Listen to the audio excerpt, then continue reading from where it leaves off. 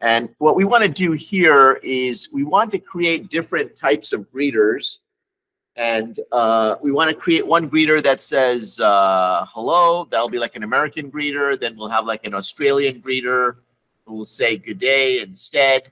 And we said that one way we could do this is we could use anonymous inner class. And let's just review that briefly. We could go greeting. And then once we have this object, we could call the object and make it do its thing by just saying Australia. Oh, sorry, this should say US greeter. When we have the US greeting here like this, and then we could just go perform like that. And so I've got this interface here, which has only a single abstract method. This used to be called a SAM interface because it was a single abstract method, but now it's called a functional interface. Only one method. And let's just run this puppy. And you can see I'm getting my hello right here.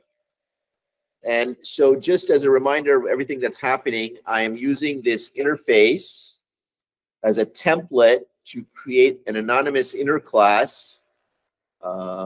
So here is an anonymous inner class. It is of type greeting. Now this syntax here, it creates a brand new class that basically derives from the greeting interface. And then it puts in here the method that the greeting interface requires. It then creates an object of that class, that anonymous class. And that object here is called US greeting. And then I'm calling the perform method right here. What I'd like you to do right underneath this, just to get started for today, is create a similar one that does an Australian greeting, and then have the Australian greeter also called perform down here, and then run the entire thing so that the US greeting of hello and the Australian greeting of good day follow one after the other. Please do that now. Okay, Mr. Basu, sir, how are you coming along with your Australian greeter? Okay. And then we have this weird semicolon here, which I always forget. And then what do we need to do here, sir? Okay, so not too hard. You agree, right? All right, so let's just run this quick one time, make sure it all works. So you can see they both print here. Now, what we're doing is we are basically creating these classes and objects so that we can perform slightly different functionality. And the overhead here is fairly extreme because we have to create another class, then we have to create an object of that class. We have to create an instance of that class right here. You can see instance of that class.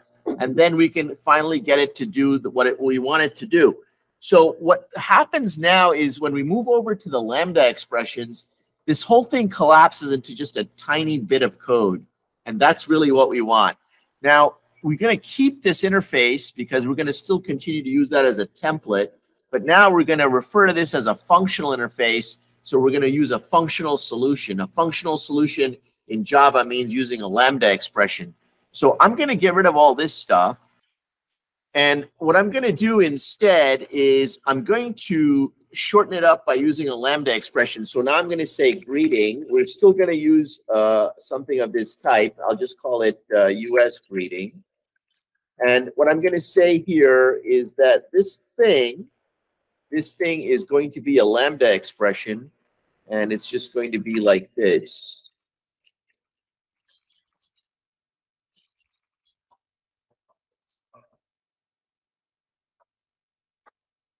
Like that. And you can see now that there are no error messages here from the compiler. So that's really all I need to do to use this interface to create an object, right? And specify the functionality that I want. Now, the advantage of this now is that I can now do the same thing. And I'm going to run this for you. And you can see it works exactly the same way. You go ahead and put the Australian one in. Okay, so now you can see I've got my two greeting objects here, and I've got my perform calls, and I can still have it work exactly the same way as before. Notice how much shorter the code is now. And notice that it's much easier to read. Now, we have to go over the pluses and minuses of using this functional approach. First of all, how does the greeter, how does this greeting lambda expression know that this is the method that I want to replace? What if there are multiple methods here that are abstract in this interface? How would it know which interface, how would it know which method to replace? Miss Mila. So let's say I had this here. Let's say I had void perform 2 like that, right? Now, look over here. Okay, look over here. So you can see now it doesn't know what to do. Look, these things have now lit up with red marks here. And what I want to know is, what's the source of the confusion? Look, I'm calling perform here, but for some reason the error is up here, even before I get down to the perform. What's the issue? See if you can discuss this with the person sitting next to you and figure out what the problem is here.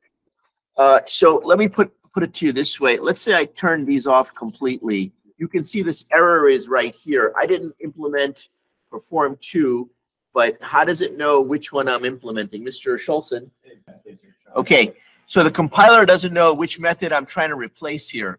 So one of the things you need to understand here is that when you have a functional interface and you want to use lambdas, you have to have an interface that has exactly one abstract method. In other words, a functional interface, see it says right here, only one method. So if you have multiple abstract methods, it's not a functional interface anymore. What kind of interface is it?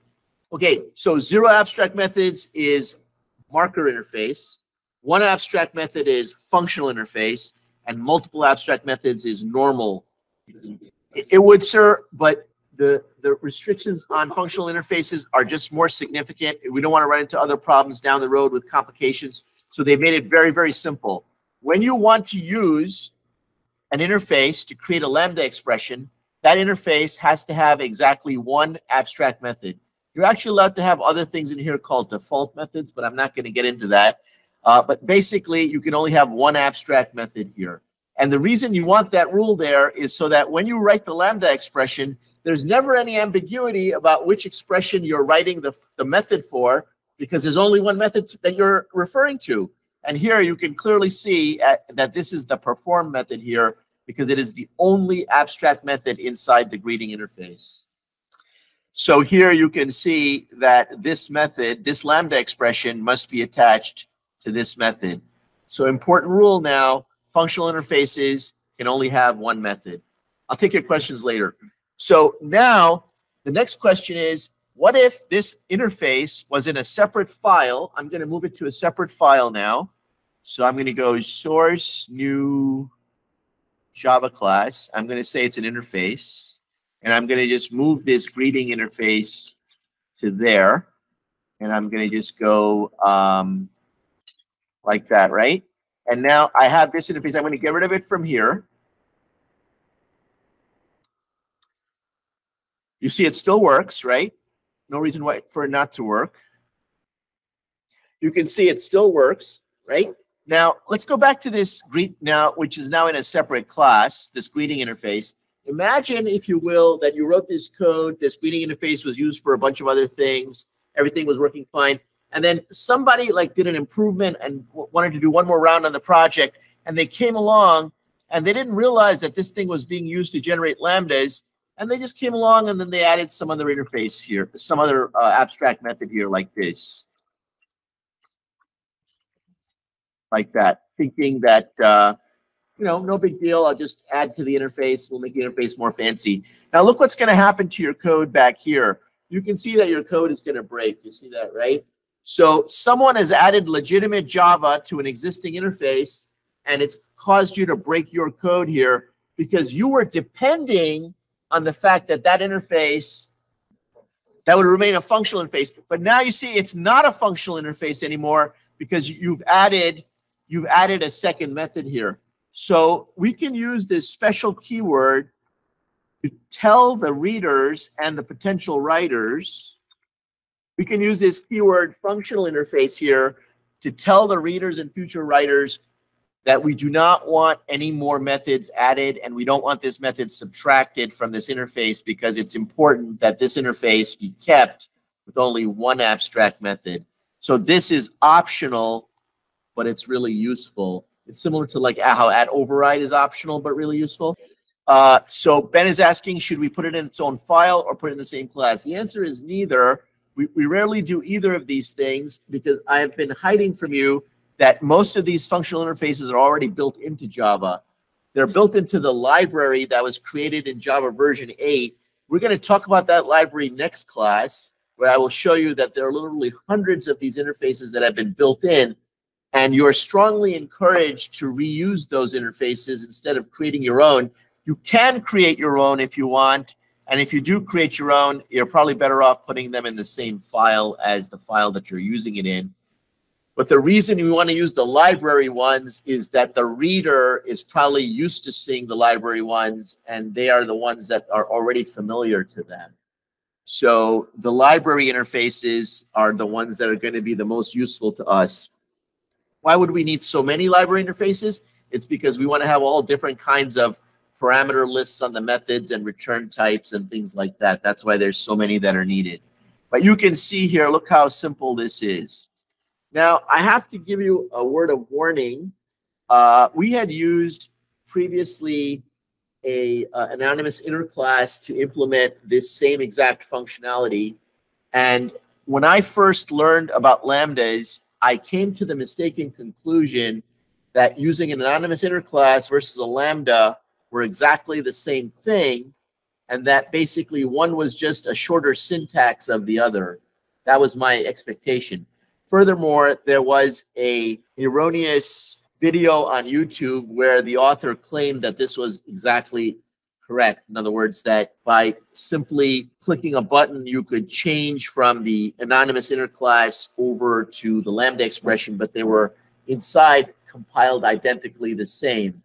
It turns out that's not the case. In an early version of Eclipse, by the way, there actually used to be a button here, right here, you could click on, and you could take this and translate it to anonymous inner class. You click the button again, it would translate it back to a Lambda. And so these things all kind of reinforced in my mind, incorrectly as it turned out, that the two are identical. It just looks different. It turns out that the use of the this pointer and some other things are not the same, whether you do it this way or whether you use it for the anonymous inner class. To talk about that and prove to you that the two are different in a future class, I'm not going to get into that today. The only thing I'm going to tell you today is just take my word for it. They're not identical. They're not identical. If you compile one versus the other, the compiled code looks completely different for the two. Okay, so that is, in a nutshell, my little example for you on Lambdas.